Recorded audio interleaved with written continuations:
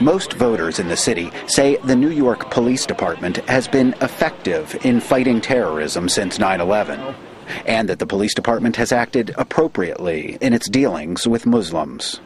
This is according to a new Quinnipiac poll. Maurice Carroll is director of the poll. Since 9/11, there hasn't been a successful terrorist attack in New York, and the Quinnipiac University poll shows that New York City voters are reacting well to this. They think the New York City police are doing a good job on terrorism. 82% tell Quinnipiac that they think the cops are doing a good job against the terrorists.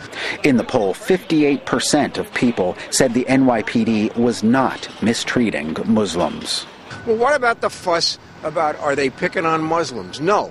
New Yorkers tell Quinnipiac they don't think that the cops are treating Muslims unfairly. The poll comes after a series of stories by the Associated Press detailing the NYPD's widespread surveillance of Muslims since 9/11. Yes, I believe the NYPD is doing an excellent job with surveillance. I don't see why the Muslim neighborhood should be offended. The threat comes from the Muslim countries. That's where our terrorists reside.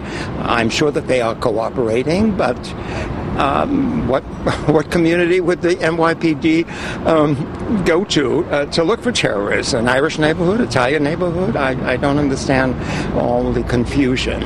Religious leaders from different faiths gathered Tuesday at the Riverside Church of New York to criticize the NYPD surveillance program. Reverend Stephen Phelps did not put much faith in the poll results. Yes, it's in the nature of power, isn't it, to look to those who are comfortable and sleek, if I may say it, a great biblical word, and to focus one's power development on them who already have power. This is the nature of electoral process in America.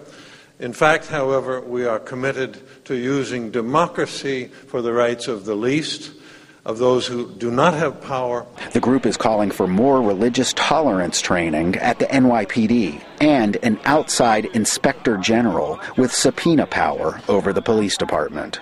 Ted Chaffrey, Associated Press, New York.